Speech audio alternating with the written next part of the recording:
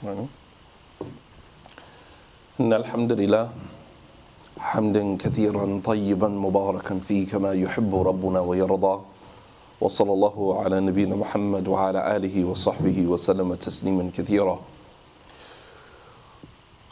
On the authority of Abdullah ibn Amr ibn al-As رضي الله تعالى عنهما قال عن أبي بكر الصديق رضي الله تعالى عنهم أنه قال للنبي صلى الله عليه وسلم علمني دعاء أدعو به في الصلاة.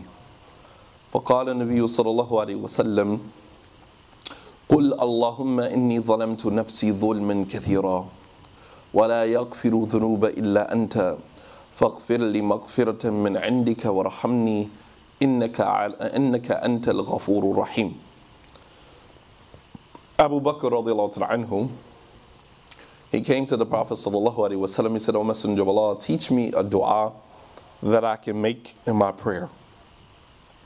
And the Prophet sallallahu alaihi wasallam said, say, O Abu Bakr, O Allah, indeed I have harmed or wronged myself by continuously committing sin, and none forgive sin except you. So forgive me and have mercy upon me, for indeed you are all-forgiving, most merciful. The Prophet ﷺ taught Abu Bakr this dua out of all of the other things that he could have given to Abu Bakr. The scholars say that the reason that he taught him this dua in specific, as Abu Bakr was the best of this ummah after the Prophet ﷺ, so why was he instructing Abu Bakr to seek Allah subhanahu wa ta'ala's forgiveness and to say that I have harmed or wronged myself when this is the greatest or the best of the ummah after the Prophet sallallahu alaihi wasallam, to teach him humility? He was teaching him and preparing him to be a leader. And in order for one to be a leader, he has to acknowledge that he also has mistakes, has flaws, has mistakes, has weaknesses, just like everyone else. That's the first step in being a leader, is to acknowledge that you sin, you fall victim to the same things that other people fall victim to. And just because you're in a position of leadership doesn't make you better than other people in the sense that you do not commit sins that they commit.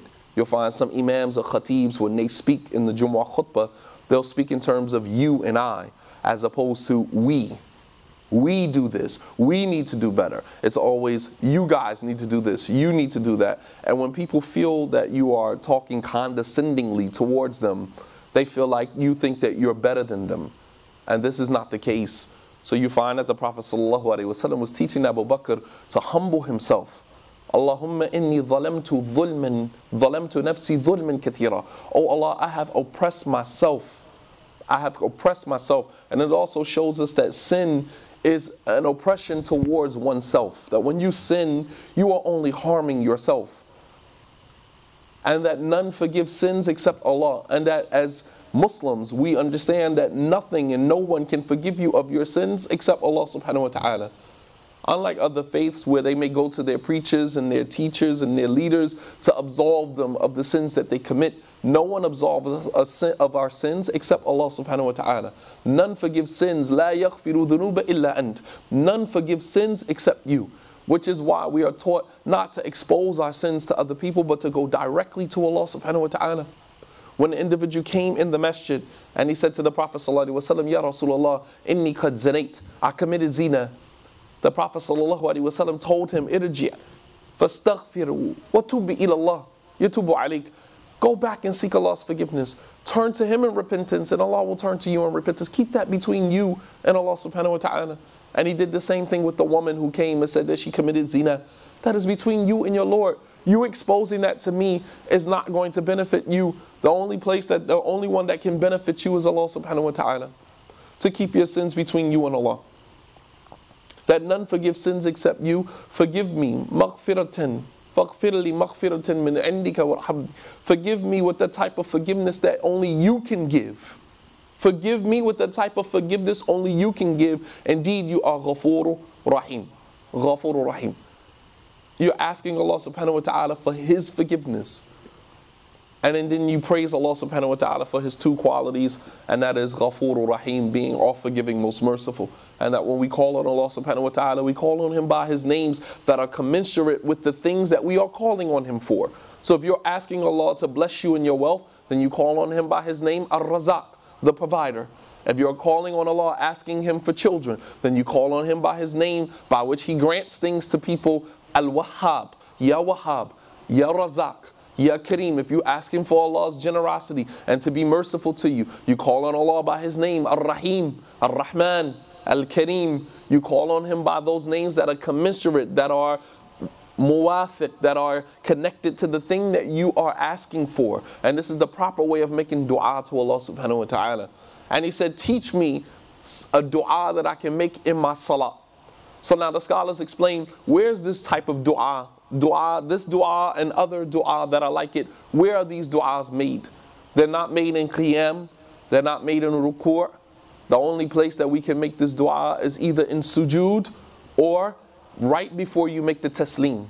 After you make the first tashahhud, at-tahiyyatu lillahi was-salawatu wat-tayyibat to the end, and then the second tashahhud, Allahumma salli ala Muhammad wa ala ali Muhammad kama sallaita ala Ibrahim wa ala ali Ibrahim fil alameen innaka hamidun majid. To the end of that. Once you finish making that dua, once you finish making the tashahhud, and it's not tashahhud, it's tashahhud, then you can make whatever dua you want to make before you make the taslim.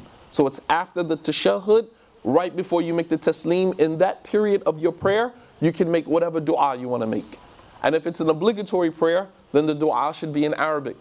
Because in the obligatory prayer, there are certain rules and certain guidelines that have to be followed more strictly than the rules apply or the guidelines apply to the nawafil. If it is a supererogatory prayer, a voluntary prayer, then you can make the dua in English. There's no fault, no sin on the individual if they have to make it in English or any other language. But in the obligatory prayer, all of the supplications, including the prayer itself, should be in Arabic. This is one of the conditions of the prayer, inshallah ta'ala. So this dua can be made either in sujood or it can be made in between the last tashahhud and right before you make the taslim. And Allah subhanahu wa ta'ala a'lam. I'll mention the dua again, and we should memorize this dua, as this is a dua that the Prophet sallallahu alaihi wasallam taught Abu Bakr specifically, and this is a dua that we can make for ourselves. Allahumma inni zalamtu nafsi dhulman kathira wa la yaghfiru dhunuba illa anta فاغفر لي مغفرة من عندك وارحمني إنك أنت الغفور الرحيم. وصلى الله على نبينا محمد وعلى آله وصحبه وسلم تسليما كثيرا.